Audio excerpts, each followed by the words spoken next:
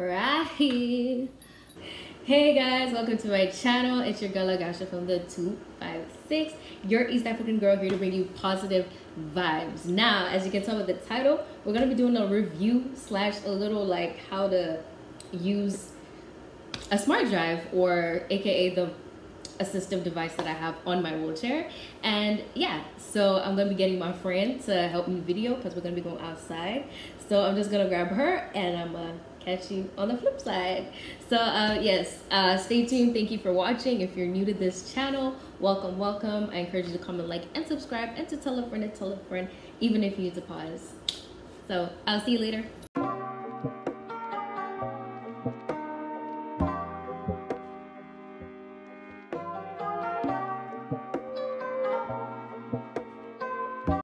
So this is a smart drive for those that don't know how it looks like.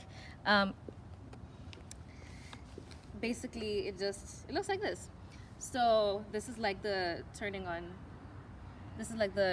switch, and once you turn it on, the lights come up, and 4 lights means it's fully charged, and then this is the charging port. So when you get it, there's something that actually covers it, but I lost mine, but it still works fine. But yeah, so I've had this for 2 years in September, so that's why it kind of looks like the paint is kind of coming off, but it still works perfectly fine. And I'm not really sure how much it weighs, but it weighs a little bit because it's like a motor. So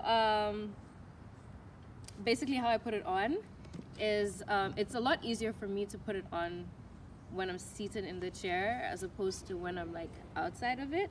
So how I do it is I basically like get it on one side and I stabilize on this hand, and then there's a flap at the back, and then I kind of just lift it up and I place it in like that. So we're gonna do that again so that you guys can actually see how I do it. Okay, can we come out? Okay. So normally I start off with it in my right hand because that's my dominant hand, and then I kind of flip it, I kind of twist it to the back while supporting myself with my left hand, and then I lift up this flap because we want to actually let it go in. And we actually got this little what would you call it, plastic thing added in so that the smart drive can sit on it. And then I just kind of feel through with my hands where it sits, and then voila, it's on. Alright, so yeah, so it kind of just plops on, and depending on what wheelchair you have, I'm sure it can be added to whatever type of wheelchair you have. I mean, as long as it doesn't already have a motor on it.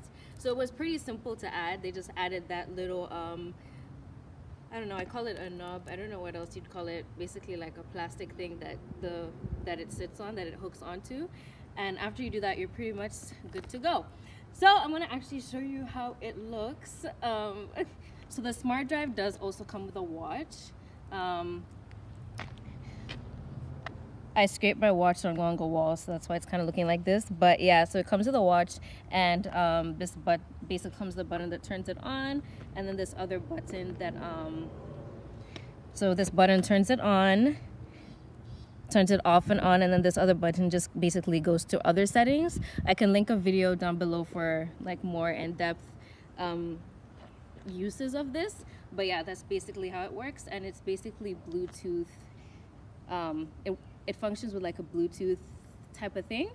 So then we make sure that it's turned on, and it comes up, it basically just says smart drive on, and then you turn the switch on as we did, take your brakes off because you actually want it to move, and then it's basically motion activated, so you basically just hit it twice, and then we're good to go. And yeah. Now, so I just basically tap it twice along any surface, and then you tap it 2 times to stop. So 2 times to start, 2 times to stop. And another thing to know about this is that when you start it, it's gonna keep picking up speed as you go. So if you don't want it to go as fast, from the moment that you start it,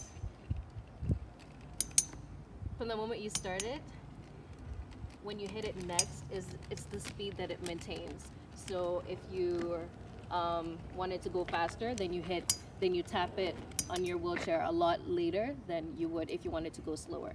So yeah. So overall, that's pretty much how it works.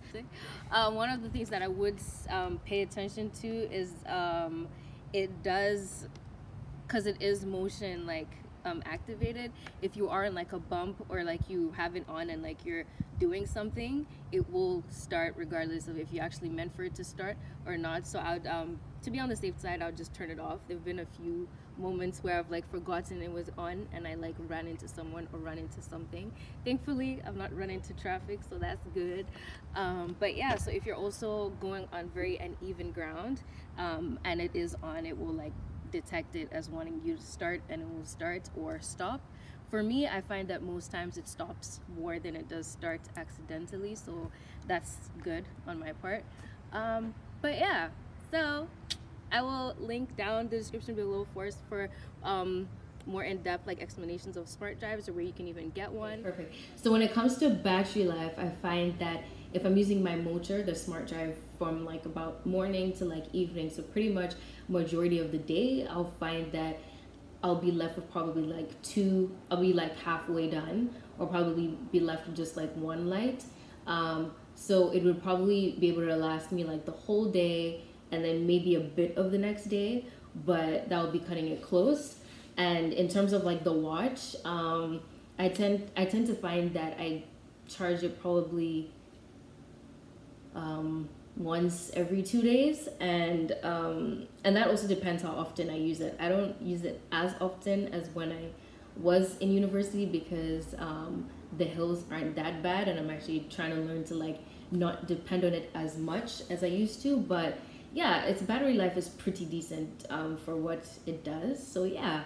All right, so lastly, this is the charger that it comes with. It's like pretty bulky actually, but we make it work. So basically what I do is I normally just, fit it in the back of my chair. But yeah, it's not that small, but compared to what you're charging, I guess it does make sense.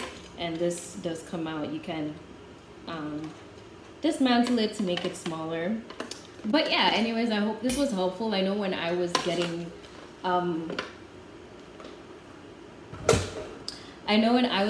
my smart drive, it was I really just enjoyed and appreciated all the videos that I saw and reviews I saw on it.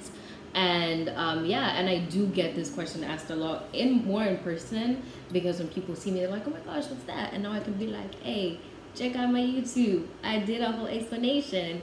But yes, it's definitely been so helpful, so beneficial to me. These days I don't use it.